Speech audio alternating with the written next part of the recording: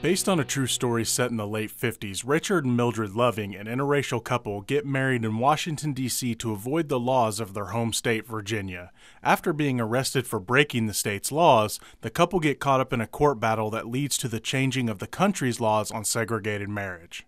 Hey everybody, I'm Geno Reynolds from The Real Geno. Today we're going to be taking a look at writer-director Jeff Nichols' new movie, Loving. I have to say that this movie was way different than I thought it was going to be. That being said, it was a Jeff Nichols movie, so in the end I was pleasantly surprised. What I was expecting was more of a court drama, but instead we got more of a personal family story. While I liked the story that was given, and in the end it wasn't really necessary to show the court stuff, I would have been interested in seeing it anyway. The story itself was interesting because what you had was two people that just wanted to love each other and be married. They weren't looking to be heroes, but were caught up in a battle that changed one of the worst laws in our country. From both sides, they were either held down by a racist state law in Virginia, and at times it felt like they were being used by the ACLU as a way to get the law changed. They just wanted to be able to live the way they wanted to live.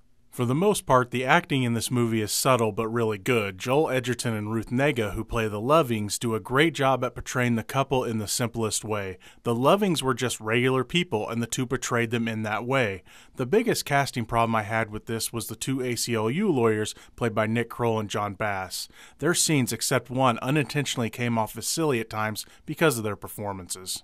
I will say that at the very least, they didn't come off as silly during their most important scene. This is a Jeff Nichols movie, so of course Michael Shannon shows up, because Michael Shannon is awesome, playing a photographer from Life magazine. His are the pictures that are shown at the end of the movie of the real loving couple. While this movie wasn't what I was expecting, I still enjoyed it for what it was. I will warn you that this is a very slow movie that shows what would be considered the least exciting part of a national event, but it does show you the heart of it. But remember, it's only just one guy's opinion.